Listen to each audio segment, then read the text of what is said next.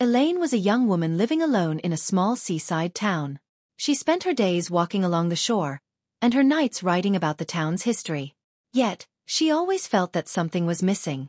Deep down, she longed to find true love, but the thought of searching for it scared her. She had never really trusted anyone before. One day, while working on her research, Elaine met a mysterious man, Caden. He had recently moved to the town and was quiet and reserved. But from the moment Elaine met him, she felt an odd attraction. Their conversations were brief at first, but with each interaction, they noticed a deeper connection forming between them. Caden offered to help Elaine. "I might know something about the owner of this bottle," he said one day as they sat by the shore. Elaine was surprised. "Really? Why didn't you mention it before?" she asked. Caden gazed off into the distance, as if the weight of the past rested on his shoulders. "Because I've been searching for something that's been lost too," he replied. As Elaine and Caden spent more time together solving the mystery, they explored the ruins around town and the old lighthouse. Their bond grew stronger, but everything came with a cost. Secrets from the past were pulling them closer while also keeping them apart. Caden's reluctance to talk about his past left Elaine with more questions than answers. One day, while walking along the shore, Elaine found a small bottle washed up by the waves. Inside was a note. "If you found this message, please find me," it read. That was all it said. Elaine was stunned as she read the note, examining the bottle more closely. It didn't feel like an ordinary letter. It felt like a call. Determined to find the person behind the message, Elaine saw this as an opportunity to break away from the monotony of her life and perhaps fill the emotional void she had always felt. But this search would lead her down a dangerous and mysterious path. Day by day, she tried to discover who had sent the bottle, but no one in the town seemed to know anything about it. Elaine decided to visit the town's old library, thinking she might find information about the bottle there. After some time searching through ancient books, she finally found a clue. According to the town's legends, bottles like this were said to be signs of a love lost long ago. The person who had sent it might indeed be waiting for her somewhere. After meeting Caden, Elaine began to feel a new excitement in her life. At first, she saw him only as a mysterious figure, but soon the bond between them deepened. Caden's silence and mysterious past intrigued her and drew her closer.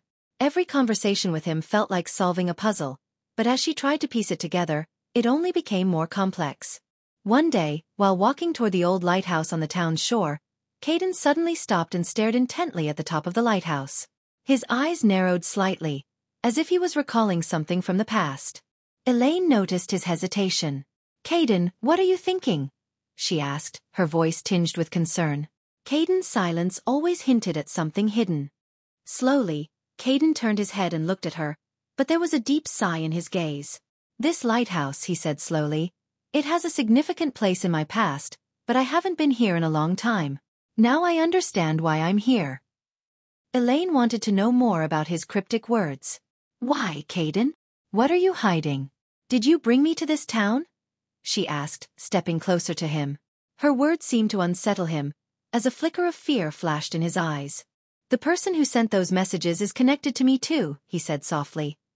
Elaine felt a mixture of excitement and unease. Caden's reluctance to be fully open left her with many unanswered questions. Yet with every moment they spent together, they grew closer. But one night, Caden suddenly disappeared. When Elaine awoke the next morning, there was no trace of him. Confused and worried, she searched the town. His disappearance filled her with both fear and a deep sense of loss. Just when she thought she had found the emotional connection she had been longing for, she was forced to confront the mystery of Caden's secret. Reflecting on the night Caden disappeared, Elaine returned to the shore. The sea's waves were as dark as the night, but she noticed a faint light on the horizon. The old lighthouse, which had been in use for years, was glowing that night. Instinctively, she headed toward it. There, she found Caden. He was holding another bottle, just like the one she had found before. Caden revealed the truth to her. "I'm the one who sent these bottles. Years ago, I suffered a great loss. The reason I returned to this town was to search for the person I lost. But I found you, Elaine. Maybe you were the one I was meant to find." Elaine's heart raced. Filled with both surprise and excitement, she looked into Caden's eyes. "But why did you leave me?" she asked. Caden took a deep breath. "I didn't think you would keep searching for me. That night, they embraced at the top of the lighthouse. The bottle was only the beginning of their story. Both had found the love they had been searching for, but this love would take them on a much greater adventure than they had expected.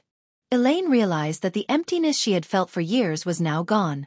With Caden by her side, she was ready to heal the wounds of the past and step into a new future.